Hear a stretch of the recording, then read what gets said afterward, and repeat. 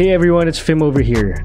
If you want to keep updated with the latest from Maroon Talk, make sure to like our Facebook page and subscribe to our YouTube channel. You may also follow us on Spotify, Apple Podcasts, Google Podcasts, Anchor, Pocket Casts, Breaker, Overcast, and Radio Public. UP fight!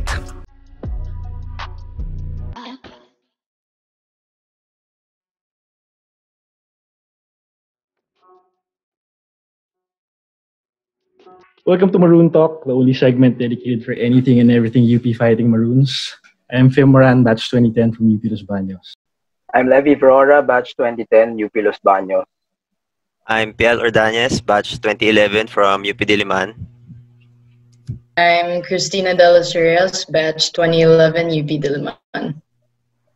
I'm Navea-Huff, batch 2013, UP Diliman. I'm Callie Navea-Huff, batch 2013, UP Diliman. Yes, that is so perfect. That was like one take. Everything. That was good. One take! Y'all fat! Alright, I'd like to welcome to the show. I'd like to welcome to the show our season 78 women's football champions. Please welcome Cristina de los Reyes, Marie Navea-Huff, and Callie Navea-Huff to the show, everyone. Thanks for joining us, guys. It's such a pleasure to have you guys here on Maroon Talk. Thank you. Thank you for having me. Thanks for having us. We've been having so much stories and right before our show started, but then I had to cut Callie off because she was so game already, but then for later. So let's get the ball rolling now. Kasi I think we're gonna have a kind of long episode for this one since you guys are three.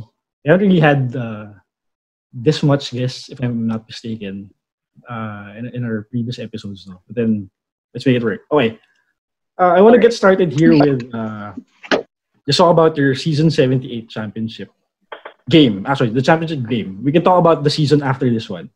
Coming into the game, you guys were second, if I'm not mistaken, to LaSalle, a powerhouse LaSalle team. Who was undefeated during the whole season, right? That was a team composed of Kyla Ingkig, Ina Palacios, a rookie Sara Castañeda, who else? I'm missing someone. Shannon Arthur. Shannon Arthur and Yep. Yeah. In short, that was a powerhouse team. Their undefeated record spoke for itself. No? Very stacked. Who do I want to ask first? That's Cristina. She scored the first goal in that game. What about what was the atmosphere, the attitude of the morale of the team heading to that game? Since you guys know na LaSalle was unbeaten that time. What did Coach Anto tell you before the game, and how were you guys really hyped up for it, or was the pressure there? Talk to us about that. What was happening with you guys that day? First of all, I mean, this was 3 years ago almost, or actually no, 4 or 5 years ago. So it's really reminiscing. But I remember the atmosphere was pretty good. We were excited, especially because the year before we got to the finals as well, and we lost it against FEU. So we were more determined to actually get there this year. We knew that was going to be a difficult mountain to climb, especially with LaSalle being there and being on top of their game. But then I think it came down to spirit and who wanted it more, to be honest. Yeah. Fun fact, Cristina actually came from Zobel as well.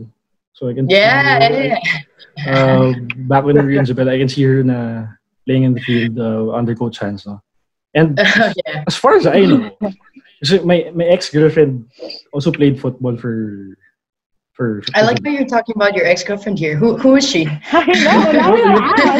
Now you gotta tell us. What happened? Not important. Okay. Community is small. We know. The reason why I just brought that up is because they call her Cristina Ronaldo back in Zobel. Wow. So that's why when I saw Cristina coming into UP, I was like, wow, okay. Okay. I want to go to Marina, man. On your part, Okay. if I'm not mistaken, you were already one of the veterans during that time. If I'm not mistaken, were you? You see, No, not really, no. that was actually my second year playing. Okay. That was my second year playing because my first year in 2013 was my residency year because I actually transferred colleges from the States. Mm-hmm. So with that year was actually my second playing year. So it's like the second time being in the finals. Yeah. But then, how were you with the team already? Were like, I'm supposing you were one of the leaders as well that time, nah. Even if it was your Well, at that time, we pretty much knew each other ever since. We've actually known each other, like most of us, a big group of us, since 2008. Mm-hmm. So it's kind of been like a long time coming where we're pretty much the same group coming into UP and then just being around each other. So up to that point, I wouldn't really say I was a senior just because it was like my second year playing, but maybe a player with more experience with the game. Yeah. So I think it definitely helped contribute that time. Okay. Now let's turn over to Kali. I know this is gonna hurt you since you were like injured during that time now. But then how were you as a spectator during that time for your teammates? I'm sure you did your own. I will say though, I resent the I resent the assumption that I'm gonna be hurt. Like, yo, it was 4 years ago. I think I got over it. I think it was 4 years. Yeah, I can't even remember. It was a while back. Like, actually, I still think to this day that getting injured was the greatest blessing of my life. I mean, that's a whole other story, but that whole season, at the time was absolutely heartbreaking because during that point in my life, soccer was my whole life. Like, I was twice a day, every single day, sometimes 3 times a day, 30 minutes before training, an hour after training, just kicking and kicking and kicking and just doing everything I could. And to have that, I guess, taken away from me somehow was very painful. And especially when I felt like I remember that season, I cannot remember the specifics, but I remember it being very rocky. Like, we weren't sure if we were going to get to the finals. There were a lot of moments where, I had to talk to the girls that were younger than me, that were in my position, that I was like, you could be doing this instead. So I think other than focusing on my recovery, I was also just trying to make sure everyone was doing the best that they could. I'm not really one to like lift up everybody's spirits, like, go team, have more heart. I'm more of like, no, this is specifically what you need to work on. And I was very, I guess I'm a bit of a micromanager. So that is how I like to think that I control. I'm not much of a kumbaya in terms of, I'm very competitive. So I'm like, no, honey, you need to work on this. Yeah, I mean, that's why I mentioned, I'm pretty sure you weren't like lacking of support to your teammates during that time. Yeah, you were. Oh, no. I was always there. It's like, just because you're injured doesn't mean you don't show up. It doesn't mean that you don't. Like, I was putting in so much work, and obviously the results weren't showing what I was used to it showing. So, yeah. For those who don't know, you got injured what game in the season? This was early in the season. Very, very first game. I got an ACL, and it was, and so I remember my doctor telling me it was an ACL, and she's like, you have about like a 70% tear. And I'm like, so 30% I could still play, right? So I actually was still playing for like maybe a month and a half. And then a few days before I was supposed to play again, I think it was the second round game against DLSU, I tore it, like full tear, nasty tear in the middle of training. And I did. But it was a difficult challenge because on that first game you scored a hat trick, Kelly. So you were at the peak of your game, and then you get an ACL like that. So in my mind, at least, coming from being in a leadership role, I was freaking nervous about what would come throughout the season if we didn't have Navea-Huff, you know what I mean? But I mean, she stuck by her side. She supported all the people that replaced her in terms of her position and everything, and she was still there. Great. So, if I'm not mistaken, this happened late in the game. If you scored a hat trick Yeah. already, wow. Second half. I think it was against UST, and it was, I think, 5-0 already by the Wow. time, by the time she fell. Yeah. And at that time, your games were held mostly where? FEU? That one I think was an Emperador. Okay. Yeah, McKinley. Okay. Mm-hmm. Okay, sige, Alright. Pierre Levy, you guys have questions for them? Yeah, Yeah. I'll go back to Pierre Levy. I'll go back to Yeah. Cristina since yun nga, Cali got injured the first game. So talk about that leadership role that, of course, when someone gets injured, the team is always, okay, next man up, next woman up. So how did you guys just sort of take the leadership role?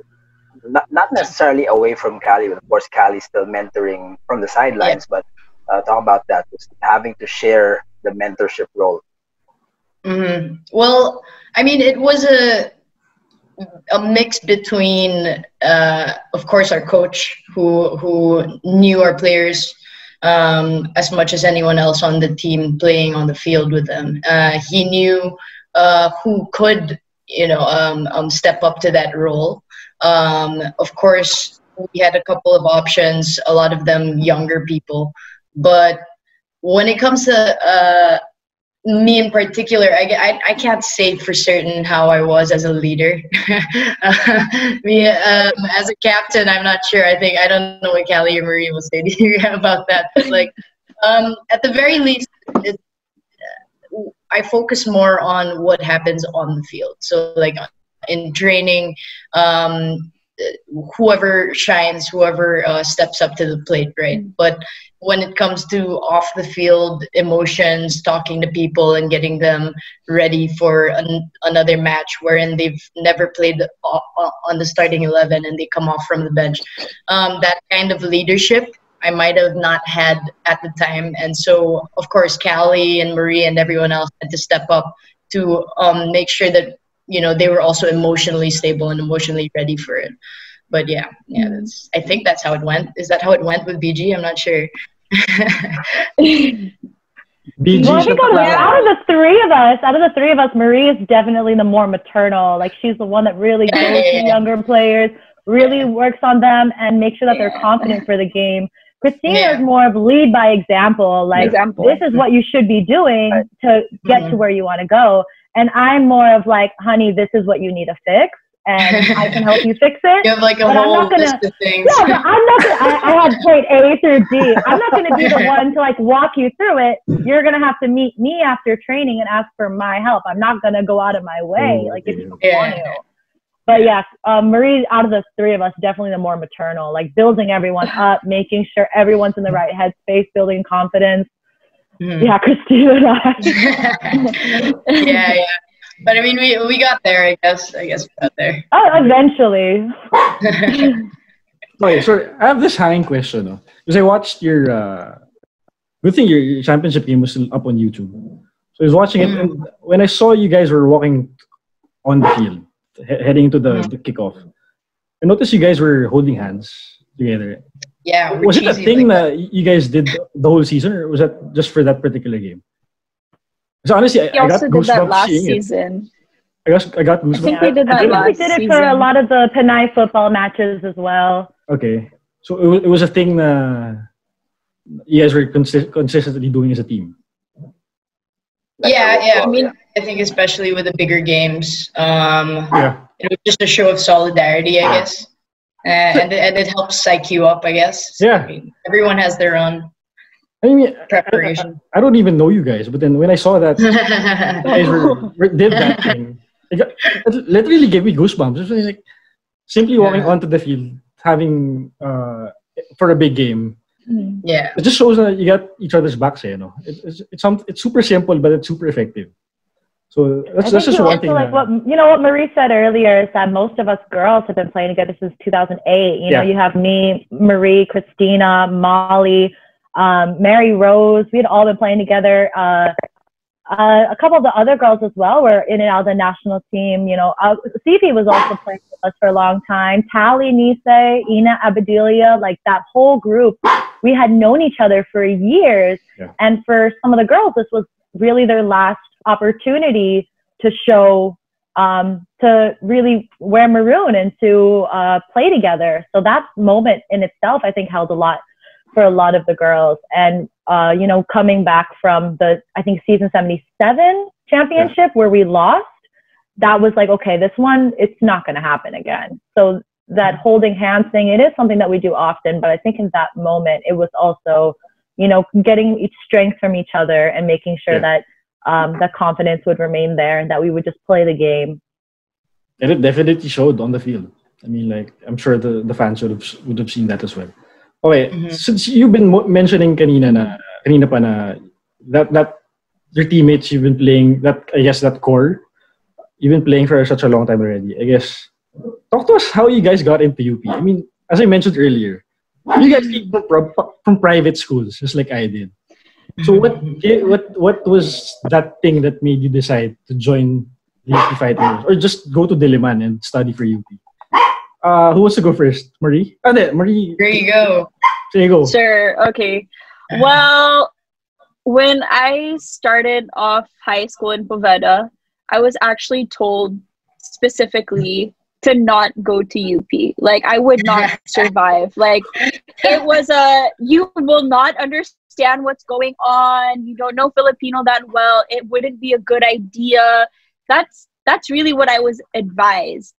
But what ended up happening as people started graduating and going to UP, I started noticing, hey, a lot of my old teammates are actually in UP. And I know for a fact UP is a really amazing school and I would love to go. So why not give my all to try and go? But before I ended up graduating in the States, and then it was a whole, okay, everybody's really in UP.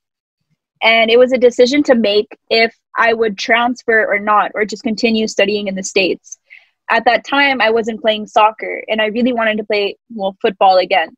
So I made the decision and just said, you know what, I'm going to move to UP, be with my teammates, get to have an amazing education and get to play again. So it was more of that at first, and then everything else that happened in UP just unfolded the way it did. So luckily I ended up understanding and speaking fluent Filipino. It was not a problem. So yeah, I mean, I'm here now in Cebu. So if anybody would tell me, hey, you can't speak Cebuano, I mean, I really can't, but I can understand. And it's just a challenge that, like, if presented, I would take it. Marie is currently taking up med in Cebu. How long have you been there? I'm currently a second-year med student. Okay. But yeah, so 1 year. Were you guys recruited to play for the team, or how that happened? At least for you, Marie. For you muna. So since we were kind of part of the youth national team, the old coach, the former coach, was Coach Kling. And I knew him, and I kind of like spoke to him before, and he spoke to me before about maybe possibly going to UP. So during my Christmas break of when I was still in the States, I visited the Philippines, and that's kind of like when the plan solidified of me finally transferring and sending in my paperwork to become part of batch 2013. Okay, and so he kind of approached me. Cali, you went to UP first, right? We went in the same time. Oh yeah, sorry, batchmates, actually. Okay. Yeah, it's okay. So it's the same story with you guys, at least with you two. Cali and Marie. I mean, I went to UP because it's the best school, man. Like, okay. I don't know what else to tell you. I was training with UP when I was a senior in high school, and I was kind of looking at where I wanted to go. And to be honest, I really wanted LaSalle. My friends were going to LaSalle. It looked like it was going to be so much fun. And Ateneo, you know, my best friends were going to Ateneo. And UP were girls that I had known my entire life. But I was like, no, I want something different. And I ended up going to UP because my parents were like, you know, no matter what you do, everyone's going to look at a degree from UP with respect and know that you went there not just because of your skill, but because you were able to get through the rigorous academic standard. You were able to hold your own, and you know, you adapted very well to all these, not just all the different languages and culture and everything, but just to academic system that UP has.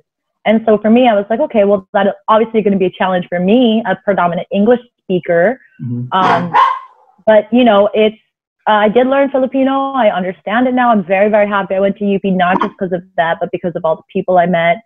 And I do believe it is the best school. So, yeah, that's why I went there. I mean, it's #1 in the country. I think it's good enough for me. Yes, great.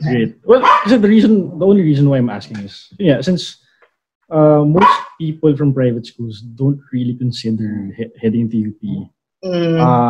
Unless they have like relatives who went there. And yun. So I'll turn it over to Cristina now.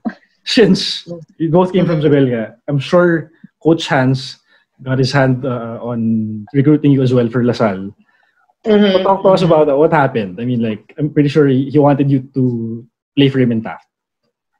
Yeah, so, well, actually, after this call, I want to ask you how you decided to go to Los Baños, actually. It's an interesting story. It's always an interesting story when people decide to go into different colleges, right?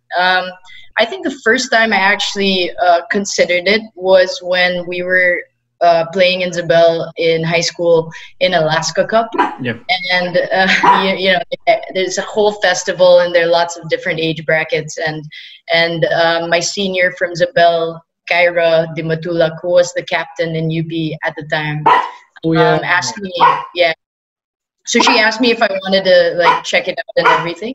And so, I guess I ended up going to UP tryouts and everything and checking it out. And I don't think I actually joined the tryouts. I was just there. I was still injured at the time. But then I think what really just pushed me towards that was I already had a course in UP.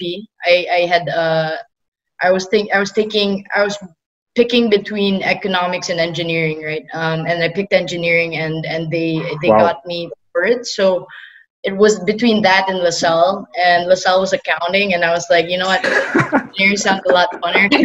I might as well go to UP. So that's, I mean, the course was always there, right? Like, you're always going to think about your course as well. I mean, of course, as an athlete, you want to make sure that you are playing with the best of the best and people that you know, which was also a plus because I knew Maria, I knew Callie were going to go. I knew all the others were going to eventually go as well. Well, I didn't know Maria and Callie were going to go, but they eventually did anyway. But yeah. Did you guys go like after me, right? Yeah. So I remember Kyra was part of the UP team nga rin pala. Yeah. So she opened up that idea to me, which was nice. Like, Kyra is older than us actually. She's batch 09. I think she's I think she's 2 years. I think either interior designer, clothing tech. Clothing tech. Yeah. She has her own business now, and it's huge. So it's really good. Which makes me want to guess her na. Okay, thank you for reminding me. Yeah, you should. You should, yeah. Helping out with this whole, I mean, I know that I saw some posts about her business, like helping out with the whole COVID thing, which is really good. I saw that as well. Yeah, shout out to Kyra de Matulak. Hopefully you listen to this one. Shout if you listen to this one, you're coming next. Thank you, girl. Still keeping it tight. So let's head into your student life na as UP peeps. Piel, go ahead. Well, actually, yung question ko was about the season 78 itself. I mean, about what happened before yung kay Roji. I mean, how big was that season for both the men's and the women's football team? You guys want to take this? Yeah. Cal. I mean, Cal. that was absolutely devastating. I think for a lot of us, everyone had a relationship with Raji on some level. He was just the absolute best kid, and put so much of his heart into the game that it wasn't just like, okay, let's play in his memory. It's like, no, let's play for his love of the game and play like he would have played. And that really, I don't want to say it inspired us, but man, it really did drive us to do more, because it's like one of those moments where you realize how fleeting life is and how much just the sport can really do for someone's life. Like a kid like Raji, a lot of our other girls on the team that went to college just because of soccer, and makes you just appreciate those moments more, appreciate your teammates more, and just really come together and lean on each other for support. So, you know, we would always say hashtag for Raji. We would yell his name, had it on the back of his jerseys. And, you know, I don't think it really ever encompassed how any of us truly felt. Like, you know, Raji was a great guy, but really I remember him as being the first person I ever met on the men's team, because he was just out on his own, kicking a ball, running to get that same exact ball, bringing it back, and just doing that over and over again. And I would think like, wow, this guy just loves soccer. So yeah, his passing really hurt a lot of us, but it just reminded us all to hold each other a little bit tighter, to come together in those moments of weakness and those moments of pain, and know that we can rely on each other, because we had all, you know, lost someone that was dear to us in some way or the other.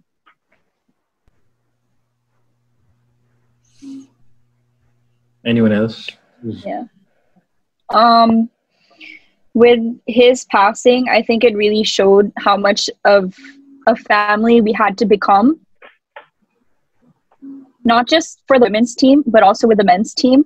And along with that was just like one of the many things that was going on with like the team as a whole. So with his passing, it just felt like we had to play for him, just because of how we saw that he was suffering and how he felt. And we just knew like deep down, like we have to give our all, as if Raji was going to give his all, because he was fighting for his life.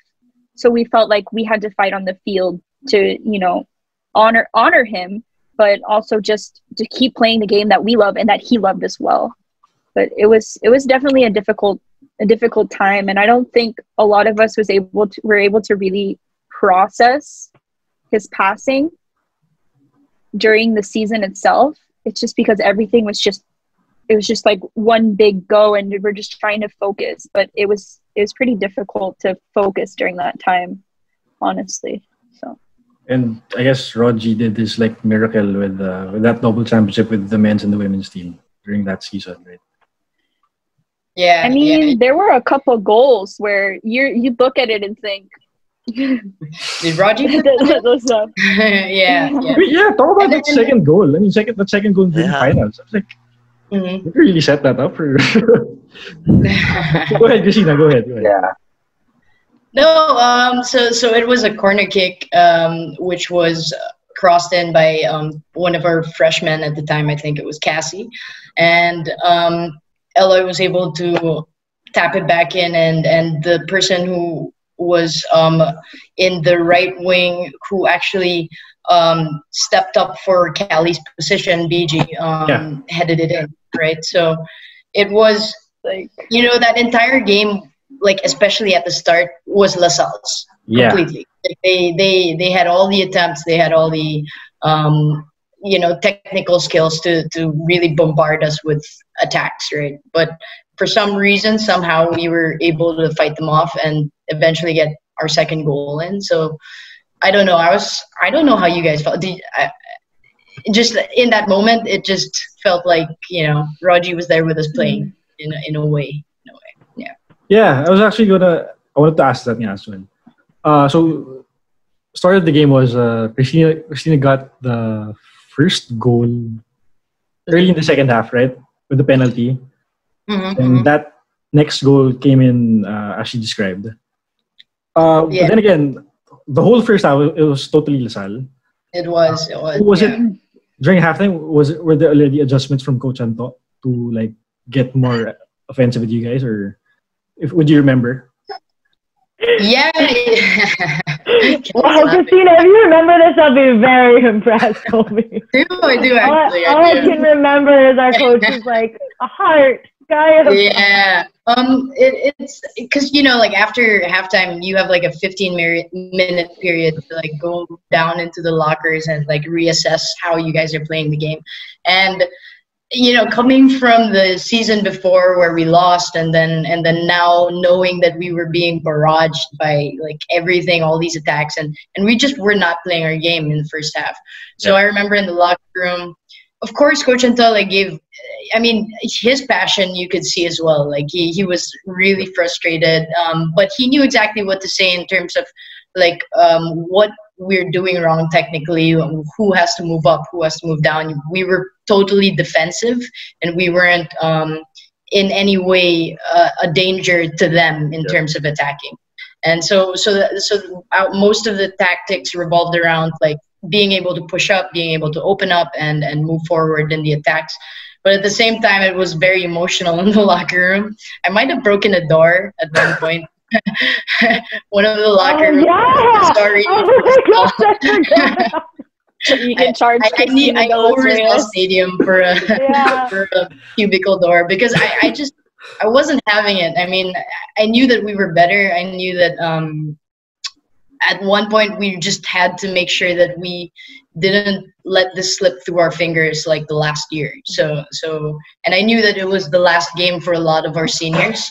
It wasn't my last game, but it was a lot of other people's last games. I mean, if Molly was here, she could attest to that. But yeah, so coming back onto the field after that locker room talk gave us the motivation, I think, to score, and that's what we did in the first 10 minutes. So yeah.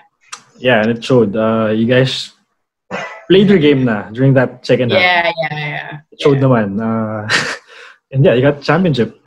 So yeah, Levi, I think you have a question for them. Let's head to you. Yeah, actually, I just want to go back to that second goal because that was amazing. That was an awesome sequence, corner kick, and then, if I'm not mistaken, it kind of looked like a bicycle kick, honestly. Yeah. And then kinulang lang ng finish, so there was another person there for the header.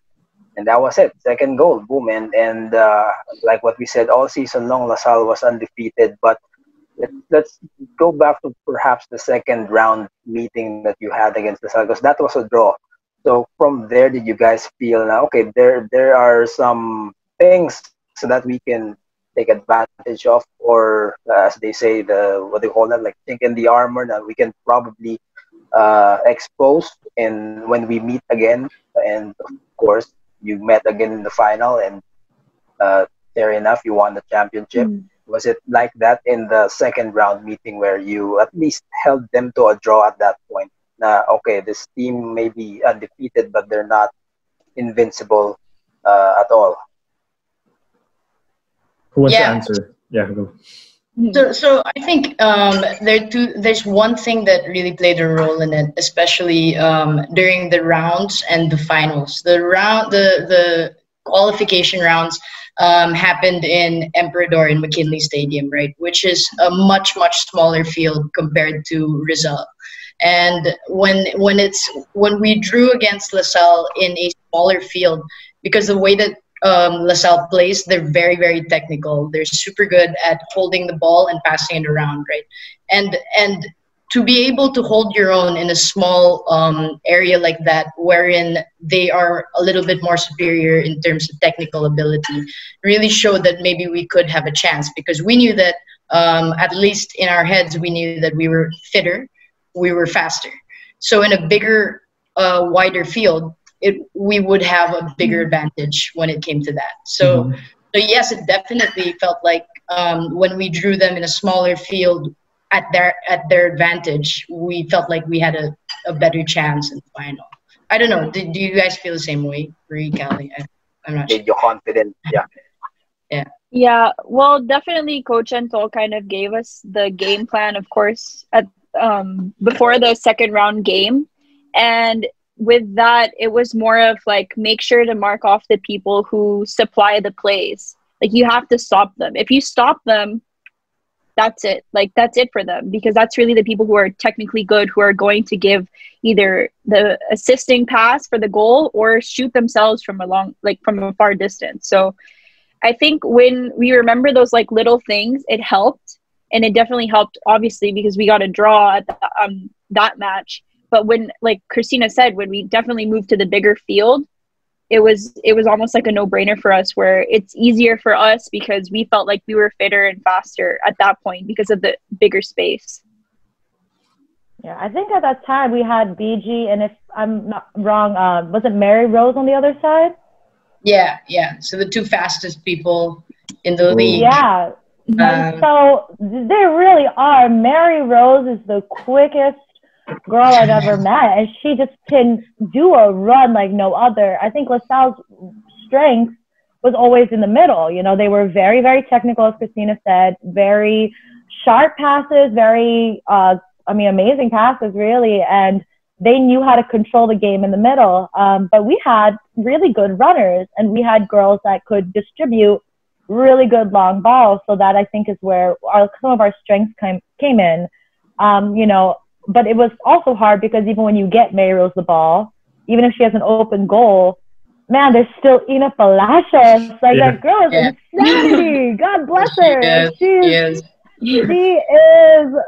the wall that Trump wants to put up. Like, she ain't letting no one through. Like, I knew we were going to go political. I knew it. Everything is political. Everything is political. Yeah, sports is political. If anyone tries to tell you sports is not political, they have never played a game in their life. That is so true. Ina Palacios was just insanity, So that was really, even if you would make it past their incredible middle, Mary Rose could work her magic past a few of the defense. Maybe Angel was always hard to get through, but once you get to Ina Palacios, it's really just like, the accuracy has to come in. And I remember the girls were really practicing their shots, like the weeks leading up to it. Like, that's pretty much what they were doing every day after training, was just shooting, knowing that the finals would be LaSalle. Mm-hmm. So you have to, and it can't be just like shooting a steady ball. Like, no, we had to practice every kind of opportunity. And yeah, some of them were headers. So thank God for BG's fancy goal in the end. Fancy footwork. It's actually kind of interesting because as athletes, we mostly focus on just playing the game.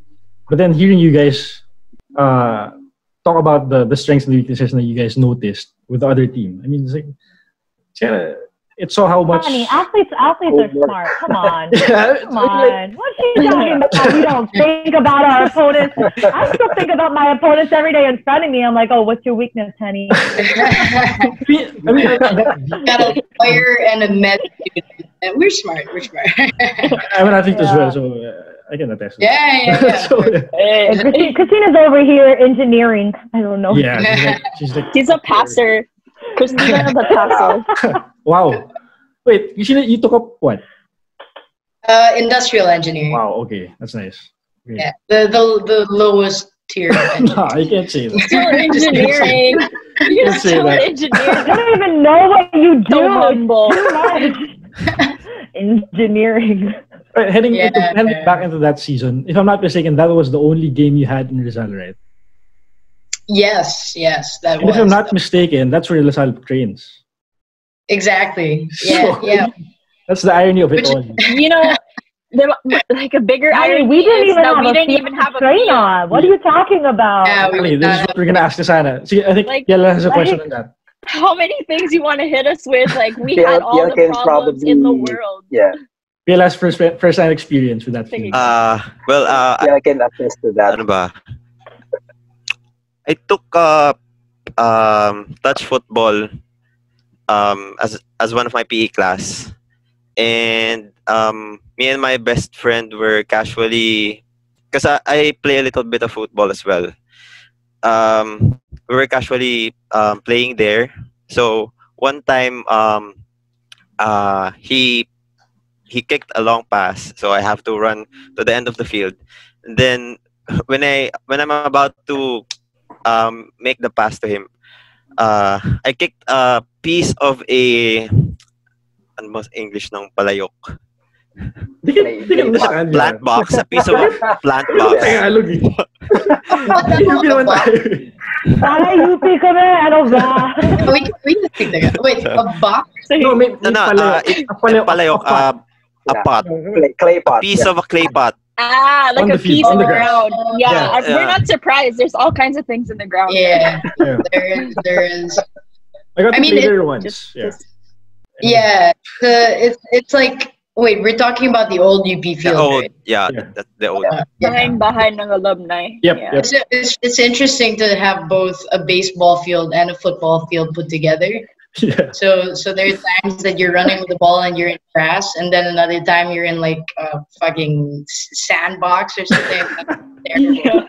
It's interesting. I mean, and coming from a place where we all know how, like, good fields are supposed to be. You guys came from Bakersfield. You guys know, like, what kind of football fields are actually supposed to be nice, right? It really tests your character, but at the same time, I mean, if you're able to go through grass, then mud, then grass again, I mean, I guess that makes you a better player. I don't know. Yeah, I mean, if you've All been terrain. All terrain, play to yeah. anything. Man, it was so nice to like play a game. Playing games were so easy. I'd be like, you don't have to think about stopping a ball, man. You're just like absorb it and run Yeah. rather than like It's not gonna like watching it. bounce. During training, we would be like watching the ball, like, oh my god, how's it gonna move? Where's the last pump? Like, Yeah, I would find where's that games- rock that I games saw? are so easy, dude. I would just enjoy it. Be like, I'm just gonna chill during this game. Yeah, you actually Games do a is- slide tackle in the game, not in I practice. mean, turf Not in birds, practice. but Not in not practice. in practice. Yeah. Yeah, wait, I'm I remember just we only curious. had like Yeah, go one ahead. light. We only had like one light while we were training as well. So you could, if you positioned yourself with your back towards the light, there's nothing you can see. There. The worst, Oh, the God, worst it part was is so if you're sweet. a freshie and you have to get all the balls with the one You- light. You have to keep track. Like you have to No, mentally and remember. they would like turn off the Ball went lights there, about ball went there, 2 there. minutes after training. As soon as training's called, 2 minutes, the lights are gone. So you gotta like, okay, ball A is over here, ball B is over here. And by the time the lights are turned off, you're just like kind of feeling around, very Helen Keller. Like, where am I going? It was messed up, man. That's UP, guys. I mean, okay, so To say, yeah. heading to that, I want to transition na into your like student life in UP. But first, I want to ask. I'm kind of curious, lang. How did you guys practice? What was the schedule for practice back then? Was it sabay with the men's team or separate pa rin? And what time do you guys have it? I think with at least for me, I had two different coaches. So Coach Klang was like after classes, so like 6 to 8 p.m. Whereas with one light on the field. with one light that turned off right after training, so you don't know where your stuff is or the balls are or whatever. But with Coach Anta, he preferred morning trainings, which I appreciated more actually, because you're up early and you have energy to actually do what you need to do. But yeah, so I think it was 6 to 8 in the morning. Pretty much. Yeah, 6 to 8. Yeah, so most of the time we were beside the boys, but sometimes the boys would be 8 to 10. So it really depended. Sometimes the boys in the afternoon. But not one practice altogether. Sometimes we practice together. Sometimes we train together. Sometimes, like I know Marie and I and Cristina used to run with the boys every once in a while when they did their acad ovals. I don't think I run with the boys. Oh yeah, you don't do it. I don't do I that. was trying to be. I didn't want to exclude you in that. I wasn't trying to call you out. Oh no, Cristina doesn't do extra work. I don't do running. I don't do running. Trying to get you in Do trouble running. 4 years later. But yeah, and it was nice. It was useful. It was helpful, especially to the women's team when we would train with the guys, because there's a lot of. I mean, when you train, even as a kid, when you play, it's always co-ed. Like when you play with guys and girls, and it really helps you understand the game better when you're playing with guys as well. Like I'm not gonna deny that. fact. They're like really, really good. So it helps motivate. And both Huff sisters used to run with them, which is insane. I don't know how you can keep up with guys, but like they did it. So yeah, that's why. Yeah, what are you talking about? They couldn't keep up with me. Yeah, okay, all right, sorry. They couldn't keep Oh up. my god! Do you not remember the runs we used to do? Like, Yeah. Marie's all state, honey. Don't come at her. I'm She's all state, right. So Marie and Callie, the runners in America. Oh, okay. Before you guys were football players, right? Or were you guys that was born? the first sport. That was their first sport. Marie's all one state. of our, So they're super fast, like insane. That's why the runs are That's like, why the boys couldn't keep up with them. yeah. You know. They still can't. They still can't. And I'm not talking about running anymore. okay, Oy. Callie. What's to say to Levi? I think you have questions for them. School life. Student life, yeah.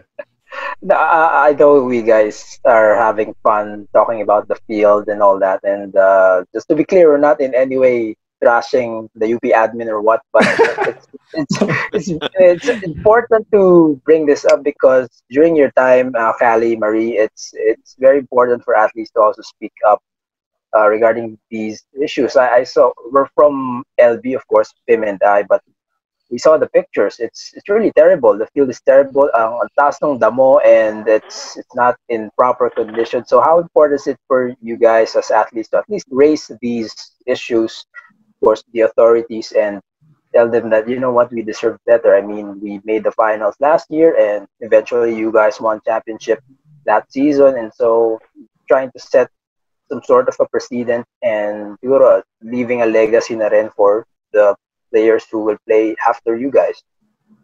I bet Callie has an answer. Oh, sige, go ahead. Yeah, she does. I'll answer first. She does. So Callie can chill Go ahead. first. She needs to chill. She needs to chill for a quick sec. But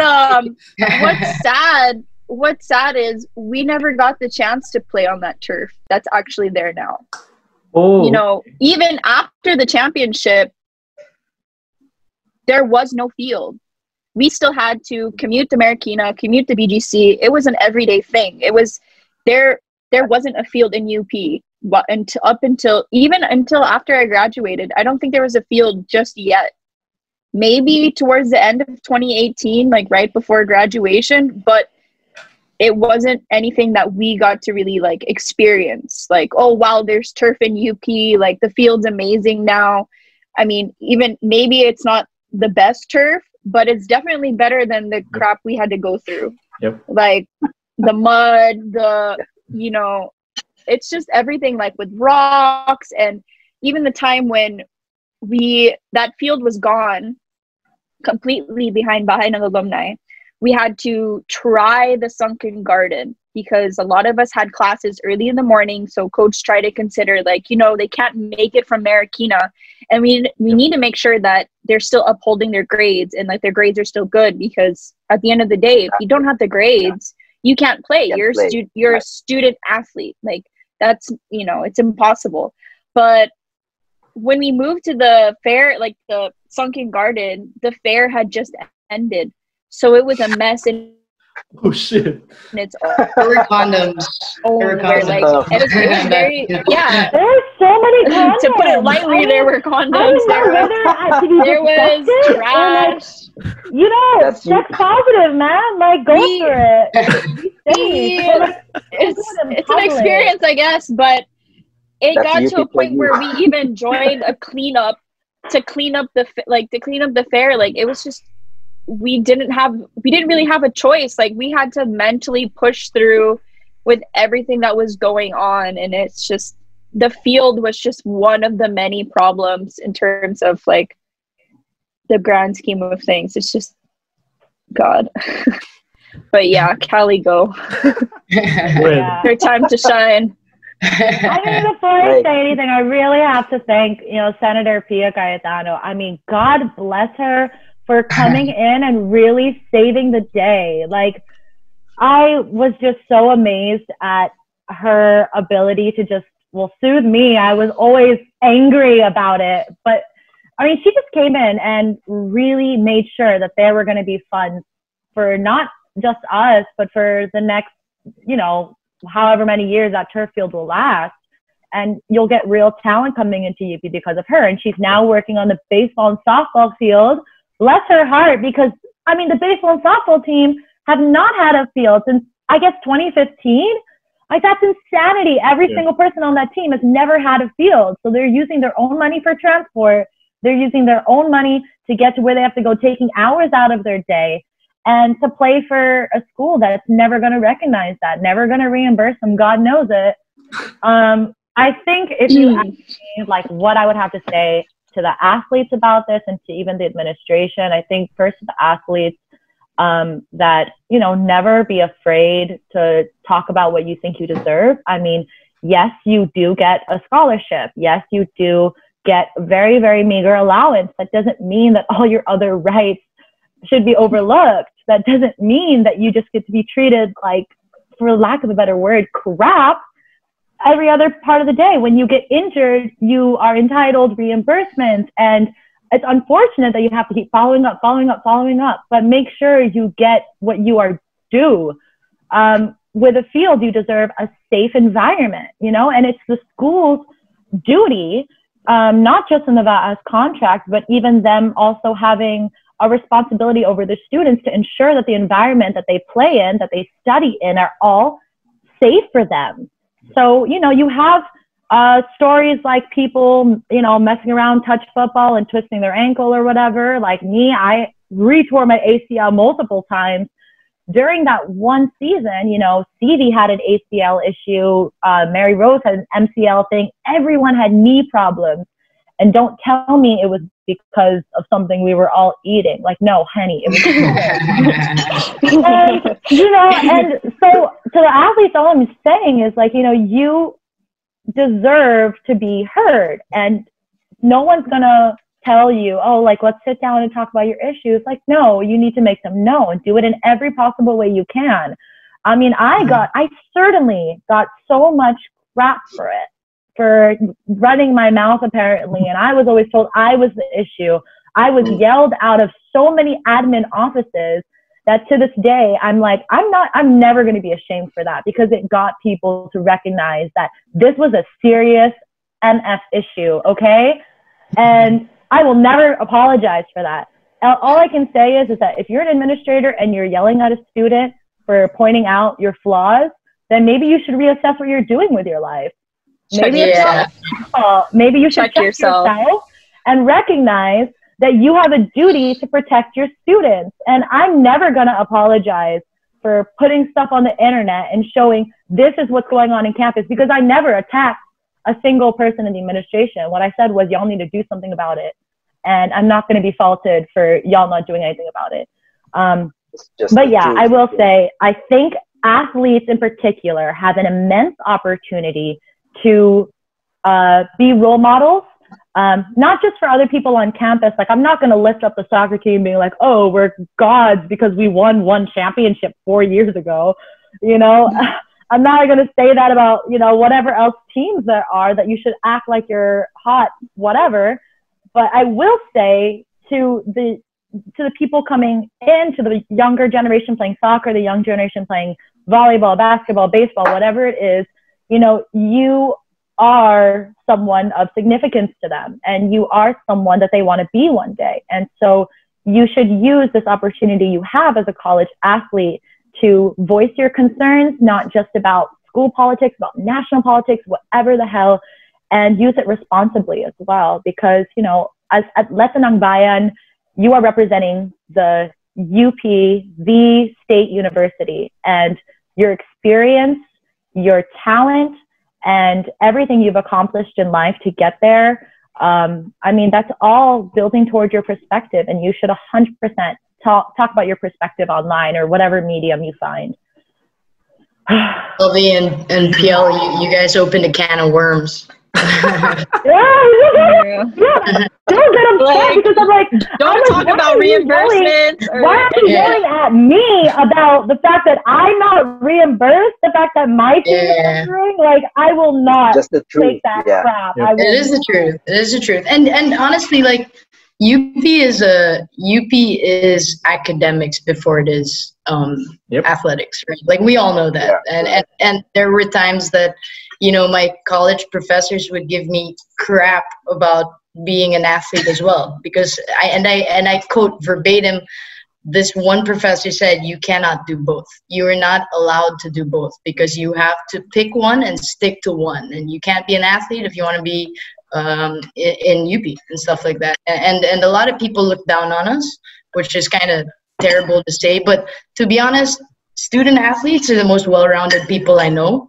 They're the only people I would hire, to be honest, right now, because like it encompasses not just smart, like street smarts, and knowing what you have to do and being a team player and all that. And honestly, we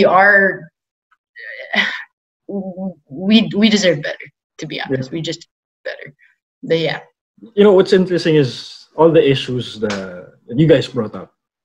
That's just the issues of the football team. I'm sure the other sports will have their own issues. Oh yeah. So God bless baseball and softball, man. I don't know how they do it. God bless them. If anyone for baseball, softball teams watching, I pray for you guys every single night. I swear to God. Bless up. I'm so sorry. I don't know why they screwed you over so bad. But yeah, you're talking about table tennis, chess, all these sports that are so overlooked. Badminton, tennis, like every single of the minor sports, are always overlooked. And they talk about, oh, well, now we have an alumni association and they do everything. I'm like, honey, that's also not their responsibility. Yeah. And where do you think they're putting their money? It ain't even to football. And football's the world-loved sport, whatever. I won't say specifically where it's going, because I now know what the crime of libel is. But let me tell you, it's not going to any of the whatever. All I'm saying is like there just needs to be not just a recognition of how hard these athletes work, but really how much they're sacrificing and how much they're spending of their own money. And man, just do everything you can to protect them. I really think I'm so surprised that no one from baseball and softball has freaking burned down the school yet. At this point, that patience is like. But when like a legit student leader, Kali, I think you'd get it. It's better to take a sip right now, whatever you're drinking there. Just take a breath, No, I'm playing into this narrative that Cal's not even mad. Angry. She's not mad. She's not mad right now. This isn't even mad. She's warming up. Warming up. She's just. Right. Yeah. As we've always been hearing sa UP, UP is a microcosm of society, Philippine society at that. I mean, I share your sentiments since I came from football as well. I started with football actually in Zubel before I went to basketball. So, I mean, I get your varsity at UPLB for football. For a while. Not much. But yeah, you can try. It's still... But yeah, I mean, the reason why I'm saying this is because I think all schools in the Philippines experience this type of issue na all the attention goes to basketball and all the other sports just like... Oh, we are allowed to say it? Oh, well, I didn't say it. I didn't say it. I said it for you guys. It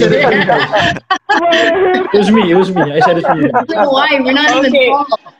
Okay. Exactly. So, I mean... Well, since this is a UP show, I mean, like it's good for Maroon Talk. Yeah, I mean, you see the Giles program getting all this type of attention of all financial support, but then there was a tournament now we didn't really win anything. So I think a couple of years back, it was an international tournament, FIBA something. World Cup. Yeah, probably that one. Yeah, World Cup. So yeah, I mean, it goes everywhere, not just in Cup. I would say. So I'm not taking the blame out of the admin and other stuff who puts their money in basketball. But then, kasi if you're like an investor, it's the Philippines' most loved sport, and no disrespect. And I will say, I think out of all the players, sometimes I feel really bad for the basketball players because their value is based off of how good you are. And as soon as you get injured. As soon as you don't live up to the expectations, you're thrown aside. And so sometimes I do feel bad for them. But then sometimes I don't, it'd be like that sometimes. No, but this is not an attack on any particular team. All I'm saying is that, we do have to look at our potential in all sports, and not just on a world stage. How are these, and even if it is on a world stage, is it really only basketball that we can get there? Boxing, weightlifting have proven to be really a sport that we can excel. Football, hopefully one day, is a sport where we can excel. The women's national soccer team has made so many strides.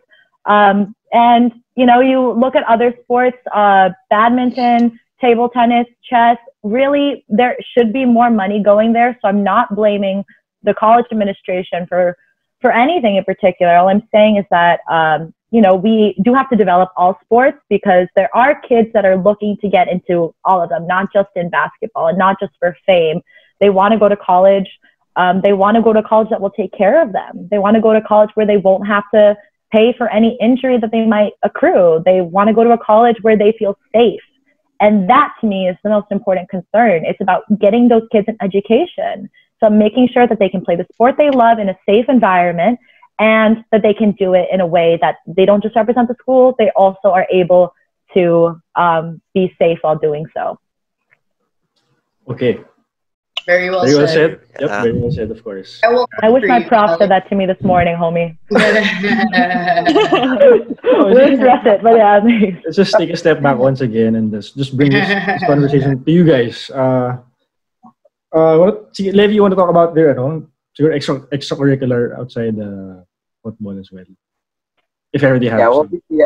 Before we head to that, I think it's also a bit of how do you call that? Just at least we're bringing these issues into attention, because it's really difficult to be a UP student athlete, and I'm being specific here now, UP student athlete, because not in any way disrespecting athletes from other universities, but we know that obviously in order to be a UP student athlete, obviously you need to get to UP first, which is by passing the UPCAT or transferring, shifting, or kung di ka man pumasa ng UPCAT, you have to waitlist muna, things like that. And after that, once you're inside UP, it doesn't end there. You have to maintain your grades, and these stories we've heard this from our other guests before. That during their time, they have bunker dorms, and that's it. They commute to their practice gyms, practice spots, so on and so forth. And this has been happening until now. Even the volleyball team, when I was still covering, they have their own water jugs. I mean, can you imagine? Other teams have their Gatorade, yung talagang malalaking, coolers. They have their own man water jugs, or even the recyclable. We can't relate. Yeah, they have to bring their own water jugs. I'm not even gonna comment on that. And I feel like there might be bigger problems out there, bro. Right. Yeah. No, but go ahead, Levy. Sorry. No, but yeah, I wasn't trying to tell you. I was just like... No, but we're just putting things into perspective. But obviously, we all have. Each sport has their own issue, and these are serious issues. But yeah, talking about the extracurricular stuff, and this is something I can closely relate to with Kali and Marie, because I myself ran under the Red Political Party in Los Baños, Sokbayan. So you guys ran under Stand UP, and talk about that experience. Just of course juggling. Now you're juggling a lot more things, not just athletics and student life, but now adding the student council dimension to that. Talk about like that year, just doing all of that.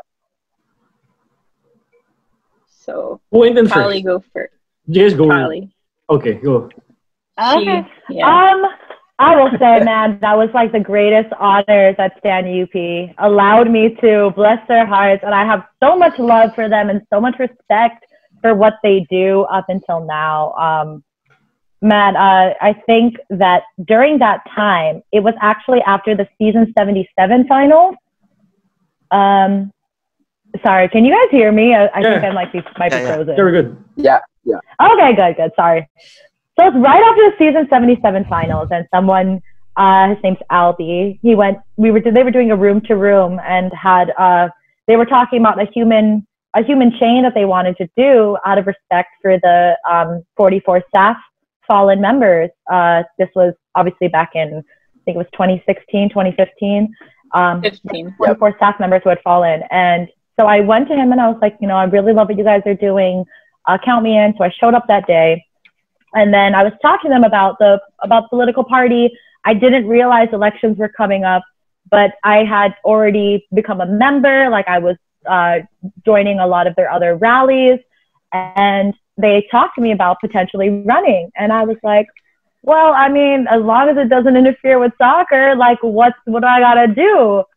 And it was just the most exhilarating experience of my life, learning from those other student leaders. I had Menchani and Miko were the standard bearers, and Beata Carolino, Brio Liano were also counselors. Man, they just were just absolute outstanding student leaders. So during that experience, I learned so much about the students, about UP, about national issues, and I still carry that desire to learn to this day. And I think juggling everything, it wasn't actually that much harder because I was already used to juggling soccer and school and all this other stuff.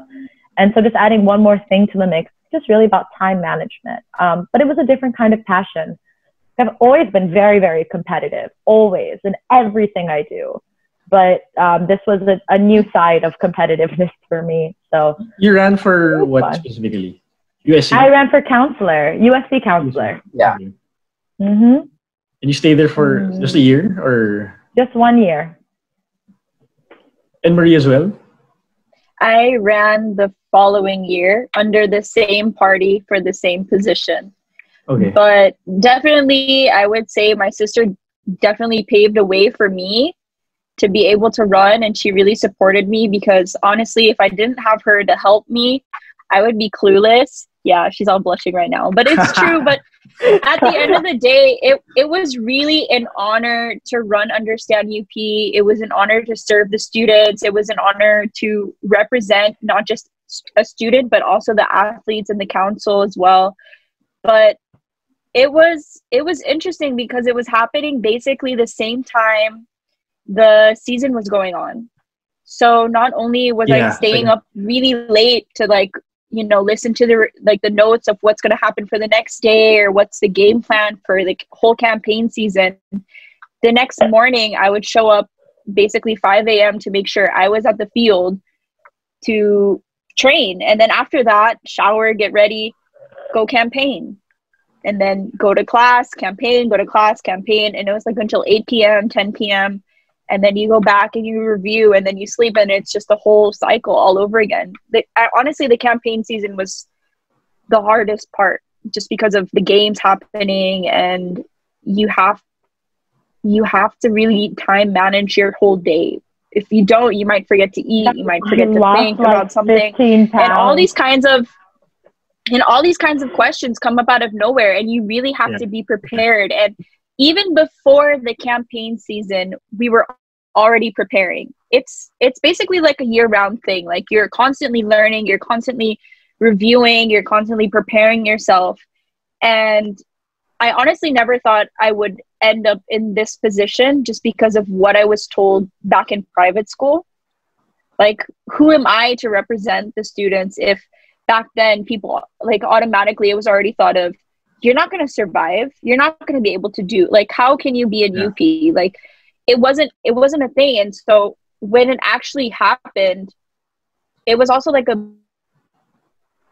boost of confidence, thinking I can actually do this, and I'm happy to be able to do this, and I'm honored to, and it's just immense pride to be able to serve the people at the end of the day. And it's something that you continue doing even in your professional life, and after grad, you serve the people. Marie's actually also in the student council now in med school, also a counselor. Okay. So really? It's really in you, huh? Yeah. Yeah. Usually happens, tama. Women's football happens second sem, right? Second sem. Then campaign season starts, I think around Feb-ish. Yeah, around February. Fair time That was ng fair. before the academic shift. March, April. Ish. This was Yeah. the old March, April. calendar. No? Yeah, correct. March, April for us. Okay. The old calendar is a bit earlier, and then it kind of just shifted a month forward. Actually ran for USC as well. My freshman Oh yeah. Hey. But I lost. I was under the party, partnered with ano yung Levy? Ano yung blue sa Diliman? Alianza. Alianza. I was Alianza. Sorry. we partnered with them sa Los Baños. But yeah, it was a definite learning experience. I learned so much na I didn't really know back in Zobel now, wherein you don't really care about these types of issues, you know. So when I enter that type of like training, it literally opened up my eyes. Yeah. I mean, just being in UP opened up my eyes already, but then heading into that, like, how do you say it? Like, it even blew it up even more. So yeah, I think it was like also during that time where I did a consultation with every single team. Well, I think I pretty much every single team showed up. Maybe just like 3 or 4 didn't show up, but each consultation was like an hour and a half. And I was like talking to them about, you know, what's going on with your team? Like, you know, how much funding do you guys get? Like, what kind of shoes do you get? What kind of materials do you guys get? How, for badminton, I remember they were telling me that, I don't know what you call them, the birdies. I don't know the technical term, the, you know, that thing that you throw. And then like they only get a certain number, and then that certain number is usually gone after like 2 trainings, whatever. After like 2 trainings. And so, you know, my eyes were so open to all these teams that were having even worse issues than we were. Yeah. And, you know, trying to connect them not just with alumni, but trying to bring those issues to the administration, to people that could actually help them. So I think that's really where I was just appalled with how prevalent the issues were. But yeah, it does open your eyes. You were assigned to, like, not assigned, but like you handled the athletes of UP. I mean, I was technically sports, fitness, and health committee, and people kind of generalize that as, okay, you're going to take care of athletes. You know, the whole purpose is really for the benefit of everyone. Yeah. And then, you know, but I think until this year, the varsity really didn't have any representation, because even the CHK representative shouldn't even be really looking at the varsity issues, because I mean, the varsity office is underneath CHK, but, you know, they don't really have representation. There's no varsity person in the student council in CHK to take care of their issues. So up until this year, there was no real varsity representation. And I just kind of took on that role.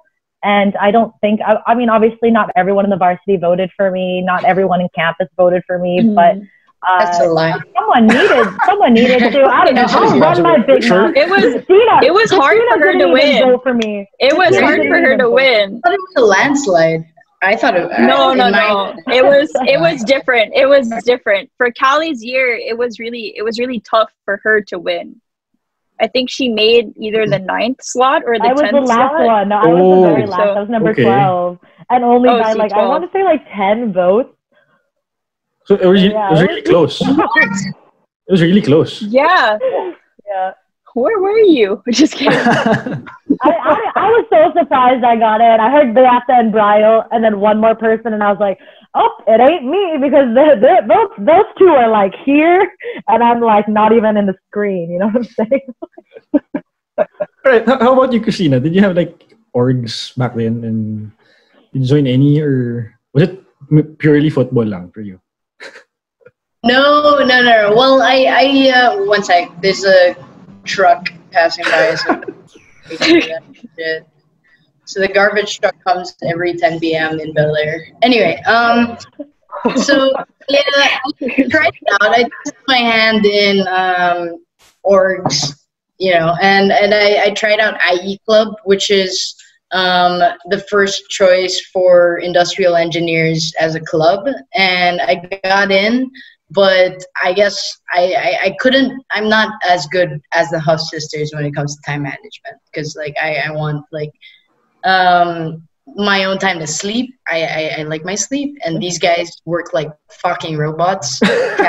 They stay up all night. They, you know, and both lawyers and med students, right? So I tried IE Club, and it was a good process. Like it allowed me to understand the student life in UP, because as an athlete, you don't really get to know other students in UP.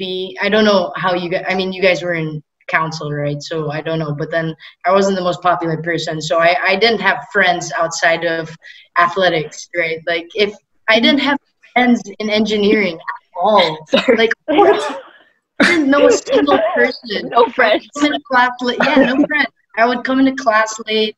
I didn't know anyone, because I mean, when you're inspiring so many young girls right now to get into Cristina. I want you to know that. Athlete, you have an issue with women in STEM, Cristina. Fix your act.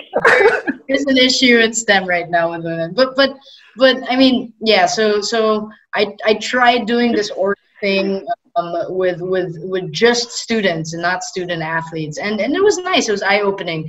Like I remember we had an amazing race to you know, those kinds of things to get into the org, and you had to go around like fucking Kalayan or Moonleaf or whatever, and it was nice, but it wasn't something that I could sustain, and I know that if there's one thing I'm good at, it's prioritizing. So I had to drop. I dropped that and focused on just academics and football. So, but I wish I tried out for USC. I don't know though. I don't think I would get in. Callie, Marie, do you think I would get in USC? Maybe. As long as Callie is your campaign manager, you're guaranteed. Ooh, there you go. Oh, she left. Where'd she go? Yeah, just kidding. Yeah, she don't want to be my campaign manager. No, her internet connection probably, but she'll probably hop back on. Yeah. Oh, there she is. There she is. Yeah. Yeah. All right. Very interesting. Pero, Cristina, how long did that last? I mean, that. I think the audition. How do you say it when you're trying to get process. Yeah. Process. Initiation. Yeah. Apping. You were apping. That thing. It's not auditions.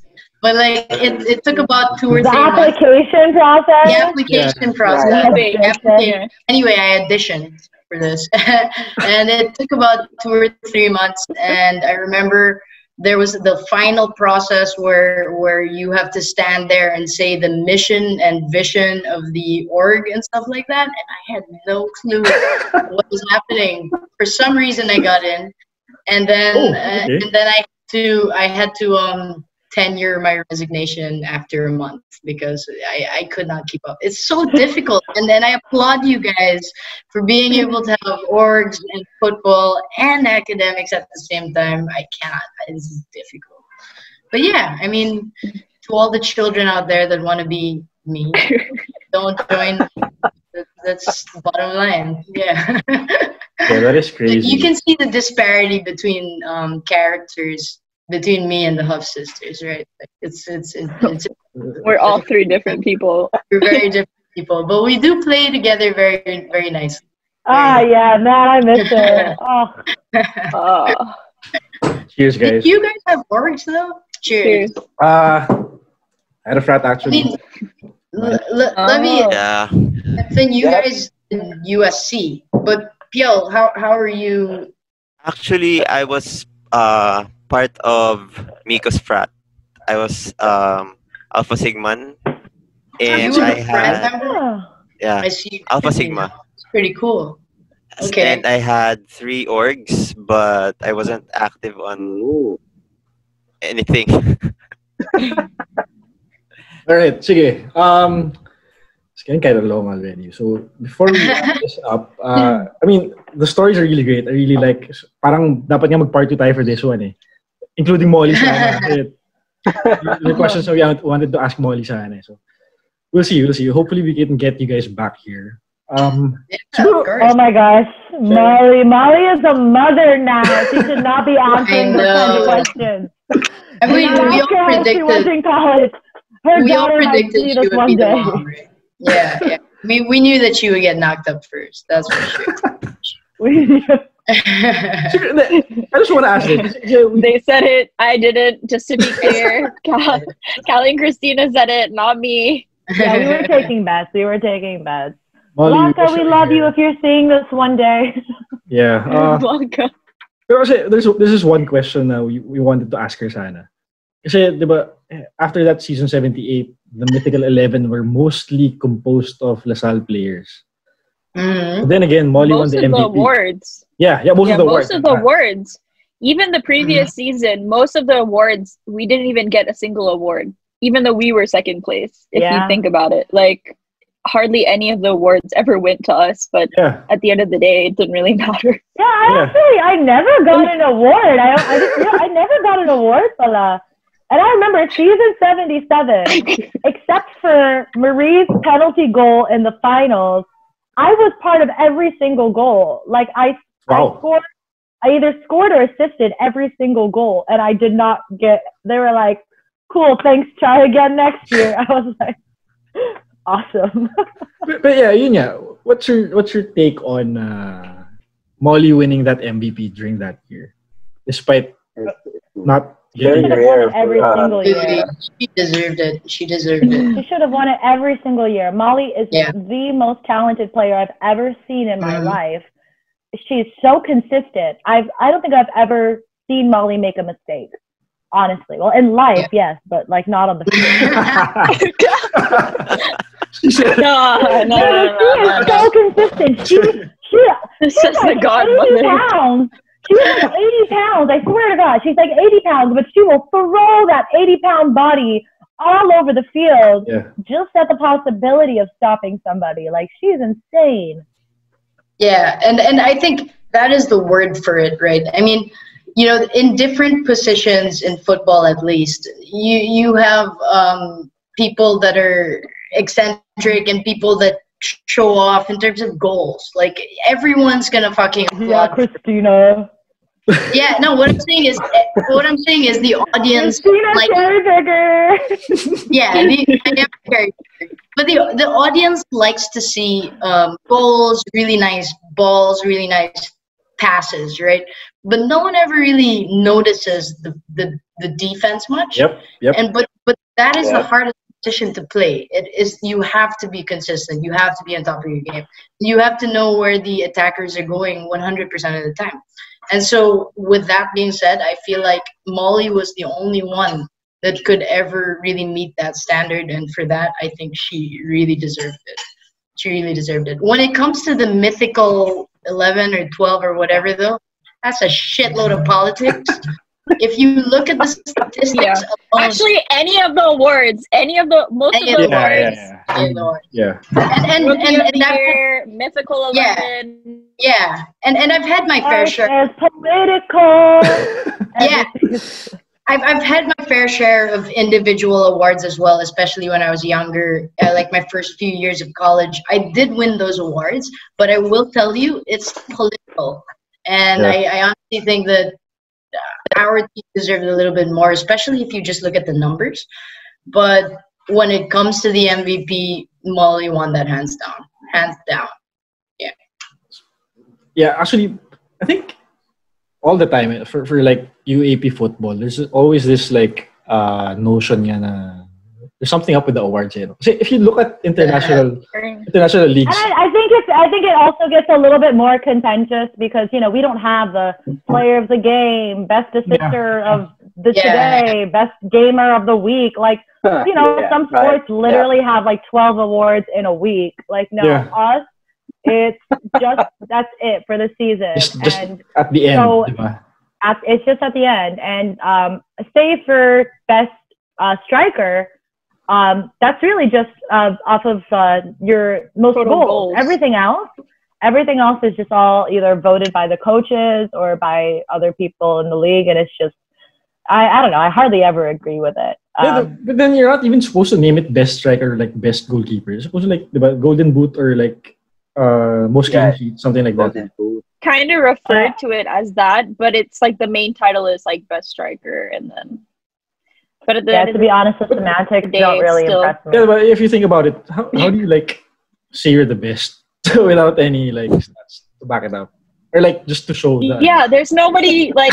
How many times can you count the assists? Like, there's Yeah. nobody counting it Nobody, unless you're our except father who counts like us. My dad, oh God, I love my dad so much. He would like mark down every time we did a turnover, every time the other team did a turnover, he'd mark down all the assists.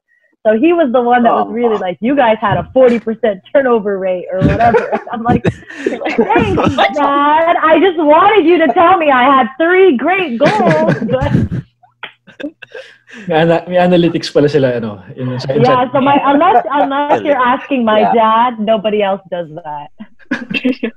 Okay.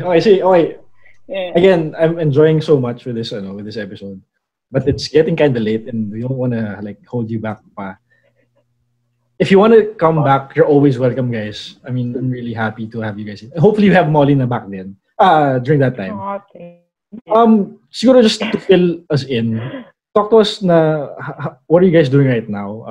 How has it been after college, life after college?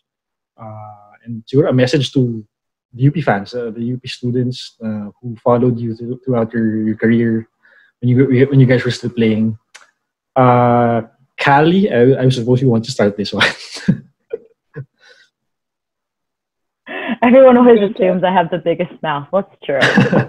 So right now I'm back in school. I'm studying law in FEU now, which is fun. I know it's a wild like turn from playing against them to now I am now a Tamaraw. So I'm in my second year of law school. I'm also working as a paralegal.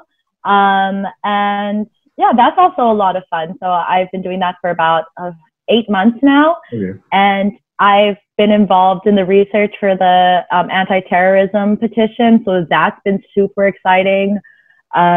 I also coach beauty queens, actually. So that's new for me. I coach question and answer for beauty queens, specifically with aces and queens. I love I've been enjoying queens.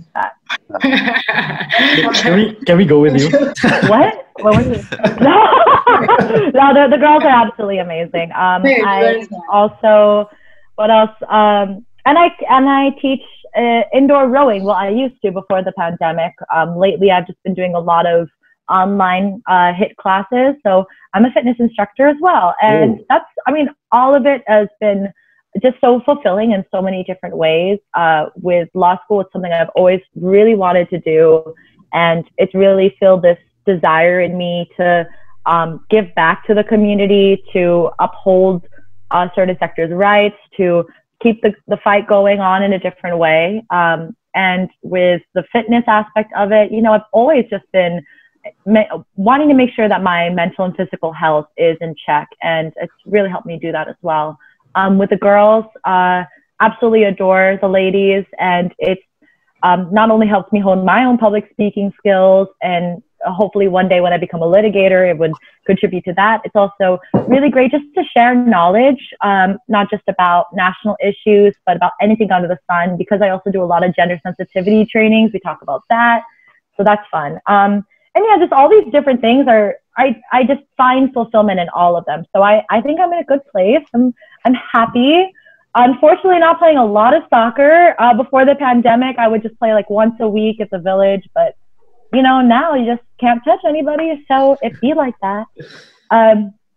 If I have a message to UP fans, I get really surprised. Just kidding. I know. I was going to say, I get really surprised that you guys actually remembered me. Come on. And, like, people are like, oh, I watched you one time. I'm like, I get absolutely shocked because I didn't. The camera was always on you because you were like on the referees all the time. Okay, that's accurate. That's accurate. No, for no other reason other than I'm just like. But I just want to say thank you so much for your support of women's football. It is a beautiful sport and it is still growing, and I think there is a lot more room for it in the country. And I hope to any girls that are looking to play for UP football or to Ateneo or whatever UAAP team you go to, I really hope that you just respect the game, that you love the game, and that you do your part in not just educating others about the beauty of the game, but also reaching out to your fellow students with a platform that you have and speaking on issues that are important to you, because you have a right, you have a platform, and more important than that, you have a responsibility. So thank you, UP fans and soccer fans and fans of Cali. Follow me on Instagram. No. Yeah, still very active. I think I'm sure you get to inspire a lot of people in Cali. Time management, ladies and Yeah, gentlemen. she's still doing it, guys. She's still doing it. She's still at it. I mean, I'm just curious. What campus of FE were you in? I'm in FEU Makati, so The one, there's a along campus. Buendia.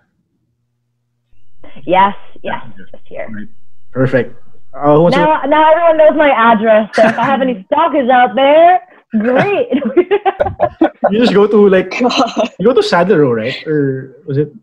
What do you? Yeah, so I was working in Saddle Row up until March, obviously with the pandemic. You just enroll in one of her classes there and see her there.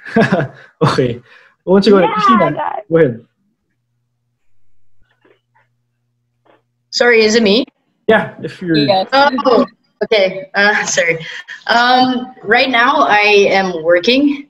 I did not go into a vocational course like law school and med school like these guys. I'm not as impressive. But I do work in Lazada right now, and as a senior. Impressive. I still don't know what you do. You're so impressive. Industrial engineering and you're too smart for us. We live about a kilometer away from each other's house. But we need to see each other soon, Chris. Yes. Just there, yeah. Yeah, tell your brother I say hi. Yeah, this is my girlfriend Tabitha. Hey. Hello. Hey. So that's what I'm doing right now. I'm working. You're doing working. I live with my girlfriend and my brother. I just got a cat. And all these simple things, and I feel like college, best days of your life. You really feel like hot shit, especially when you're an athlete. But there's a lot more to look forward to, and a lot more that you can contribute to society, the way Callie was saying. And so I'm excited for that. And hopefully, I don't know, once this MECQ is over, we all get to hang out one of these days and just reminisce for more than 2 hours on a Zoom call. You know what I mean? Yep. And do an actual cheers. Yeah, an actual cheers. I'm actually out, but I'll refill. Cheers. All right. What are you having? Is that wine? I think it's Black Label in there. Oh, Black Label. Yeah. Oh. All right. Oh.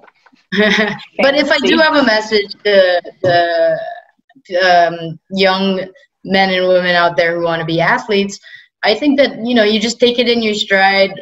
Time management always. Practice, and don't let anyone tell you that it's just one life or another. You can do both, and honestly, it is the most impressive thing when you can be both a student and an athlete, and that's what everyone is looking for at this moment. When you can do both, it makes you another level of person. But yeah, that's pretty much. Yep, that is very true. I mean, it's kind of weird. It's kind of weird if you have a boss who's not an athlete. It's kind of frustrating. Right. It's frustrating. I'm not sure if I should. I'm glad that all my bosses are from different nationalities and they play football. So it's nice. It's nice. But it's something to relate to. You can't just be like, oh yeah, I studied here and that's it. You don't have any extracurriculars. You don't play any sports. So you got to get out there. Yep. Yeah. It's really something. It's a really big plus if you have a sport or something extracurricular once you get to college. So it goes beyond that. You're gonna bring that to your workplace, to whatever you do after college. So yeah, thank you, Cristina. Thank you, Callie, for those messages. Now we head on over to Doc Marie. Doc Marie. Oh my gosh, I still can't believe it sometimes. But yeah. I'm now a second-year med student in Cebu, of all places. Yeah, why Cebu? My question. Actually, I've always wanted to move here and I always saw myself going to med school outside of Manila. It was just something that I saw happening. Maybe it was me back in the day as a freshman visiting Cebu when I wasn't supposed to, but I did it anyways. Okay. Callie knows what I'm talking about. Maybe we can talk about that another time. Some other episode, yeah. I was in residency anyway, so it didn't really matter. But definitely something that I was looking forward to accomplishing. And I think just manifesting always that I'm going to be a sports medicine doctor or I'm going to enter med school one day after college. It was something that always like came up where if somebody asked me, I could confidently try to say that as much as possible, no matter like the barriers that came in my way where I thought, I don't think med is for me, but it came up. So I'm here alone. I'm not going to say where I live so people can't stalk me, but I'm in Cebu, and definitely it's been interesting figuring out myself day by day with the quarantine and discovering new things, but definitely just studying and focusing on how I can be part of the future physicians for the Philippines. So at the end of the day, serve the people. And for anybody who's a fan of the women's football team or UP teams in general, thank you for always supporting. It's a big help to know that people are out there cheering for us, supporting us, even though when we feel like maybe we don't deserve it. But I thank you for that. To the student athletes, never stop believing in yourself. You can always achieve what you really believe in. So yeah, that's pretty much it. Great. Thank you, Marie. So thank you for having us. Thank you for accepting our invitation. I mean, it's a pleasure. Sige, Piel and Levy, final messages from you guys, very quickly. Levy ko muna. Go, Levy. Thanks for, of course, gracing us for this very long but very entertaining and eye-opening interview session. That if this part 1, then I can only imagine what part 2 would be like, or what it would look like. I think this whole thing that we're doing talaga, the alumni series, really about past athletes just talking about their lives when they were in UP and their experiences, so on and so forth, and where UP has taken them. And I think we all learned a lot from each other tonight. You guys are awesome. That's all I can say. Piel? Thank you. Siguro thank you then for being with us tonight. I know you have things to do, syempre, pero it's also fun to talk with past athletes, tapos student leaders, and it's champions. Yeah, champions. And siguro younger athletes or younger people who want to go to UP would also learn from this. So thank you. All right. To close this, I actually started this channel, this segment around a year ago na, mainly to focus on the basketball team. Kasi that season last year we had all the hype it got. So I thought to myself, na why not make a show out of it and to cover the whole season. And I actually started with Enzo Rigondola. He's not with us right now, since he's not a football person. But I usually do the guessings with him. But then I mean, hearing your stories right now, I'm sure all the other sports in UP have their own issues as well, and just making them voice out their own opinions and their own issues. I think that's a big thing already for them, no? So I mean, we're not here to bash the admin. We're not here to step on anyone. I mean, we just do this to for the normal students to get a glimpse of how it is to be a student athlete in UP. So just to appreciate the efforts that all the other athletes, even in other schools, put the hard work into.